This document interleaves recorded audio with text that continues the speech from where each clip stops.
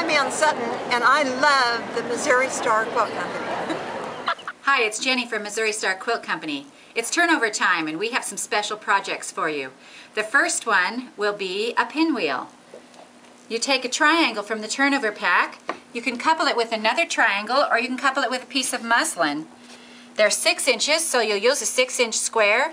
And as you build your pinwheel, it just comes together so easy and quick.